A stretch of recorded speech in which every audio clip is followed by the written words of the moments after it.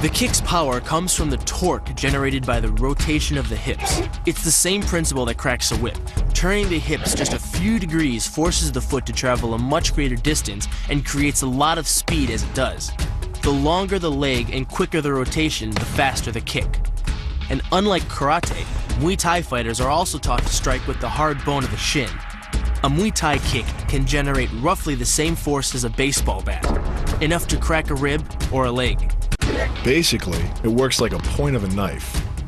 All the force is magnified by being concentrated in a small, hard area.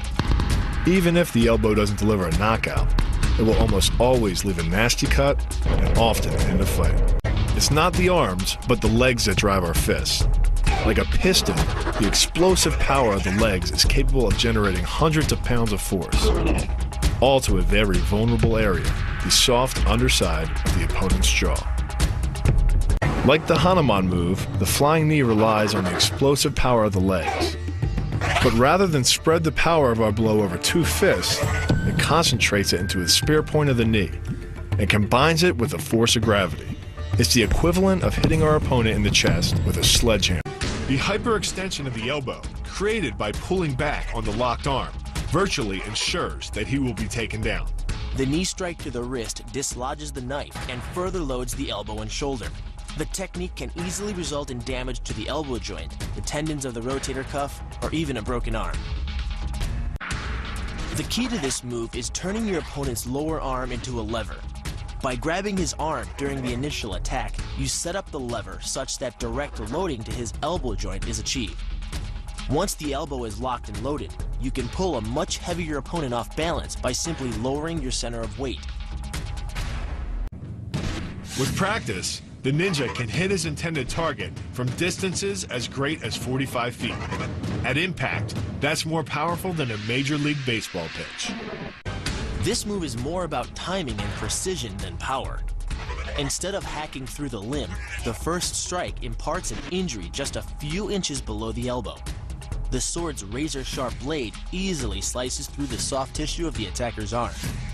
This opens up his defense and provides the ninja a clean opportunity to deliver the kill stroke, a powerful shot to the top of his head. The move works by using your opponent's own body weight against him.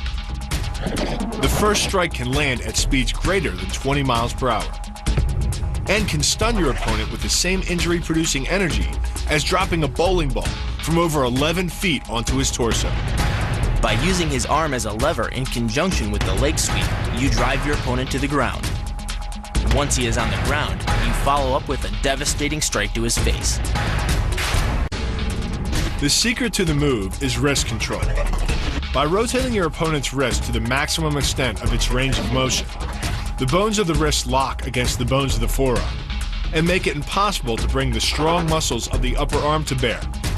Then, you can pull your opponent off balance and into a potent knee strike.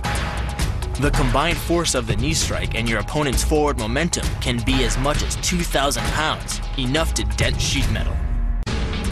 The effectiveness of the Pola Kaimao lies not in raw power, but in speed. By relying on your triceps to snap the strikes forward over the elbow, 3 blows can hit in 7/10 of a second. The final impact of the strike to your opponent's face can deliver as much as 175 watts of power, more than enough power to stun him or crush the cartilage of his nose. You then add insult to injury, firing one last shot into one of the most sensitive regions of the body, the groin.